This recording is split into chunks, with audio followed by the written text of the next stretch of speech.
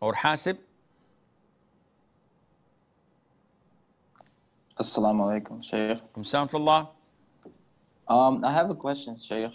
So I go to certain events, like business events, where I have to like talk to people for business purposes. But every time I talk to all these, big CEOs and of the companies and stuff like that, I feel, like some certain type of way. I feel bad because I can see their evil eye and fake mask that they put on their faces. So I just have a question. I can't just like say like I can't go there, and I still have to go for the business purposes. So I was just trying to see how can I protect myself from from those type of people and to not maybe pay attention, or how do I solve this problem? Why would they have evil eye if you're pitching for a job and they are CEOs? They don't need you.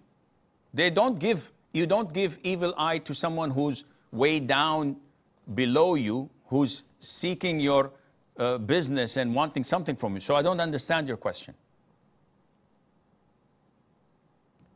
It's not only CEOs; it's a lot of people that work with them, and they have like they have evil eyes. So like and I don't know. It just, okay.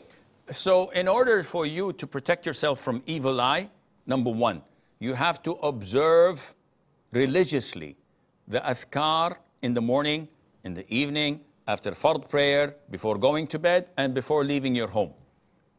If you do this by reading the small booklet called Fortress of the Muslim, on my YouTube channel, you'll find a whole playlist of 70 episodes where Allah blessed me with explaining all the hadiths there.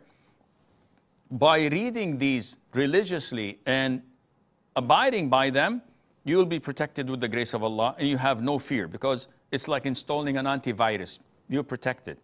It's a firewall that prevents their evil eye from catching to you, and inshallah, you will have the confidence to address them without fearing them, and Allah knows best. This is